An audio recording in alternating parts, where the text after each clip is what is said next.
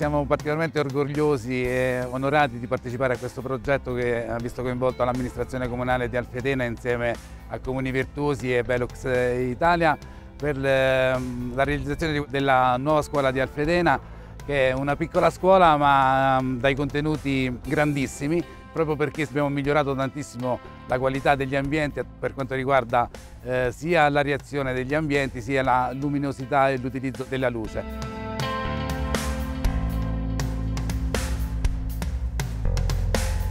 Abbiamo scelto la scuola nuova di Alfedena per celebrare i 10 anni di collaborazione tra l'Associazione Comuni Virtuosi e Velux.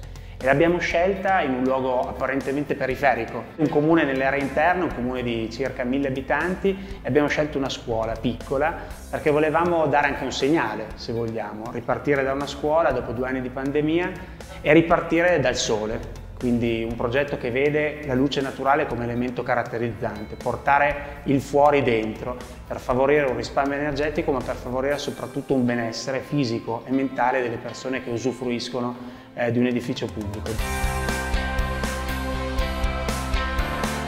I bambini hanno bisogno di luce. In realtà tutti abbiamo bisogno di luce, ma in particolare in un'aula scolastica, insomma, in cui si passa tantissimo tempo, no? È un peccato non avere un rapporto con l'ambiente esterno e con quello che accade al di fuori.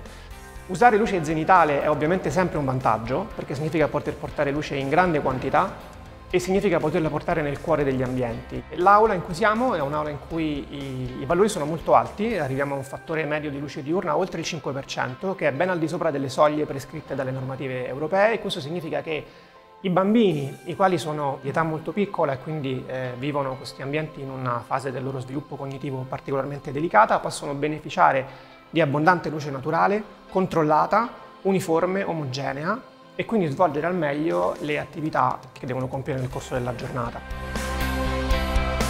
La progettazione è un processo complesso e le rivoluzioni culturali si fanno a piccoli passi. Questa scuola e quest'aula in particolare rappresentano un pilota. E quindi il nostro obiettivo sarà poi quello, attraverso questo racconto, di fare in modo che sempre più comuni in giro per l'Italia possano prendere questo progetto e possano farne un modello da replicare sul proprio territorio.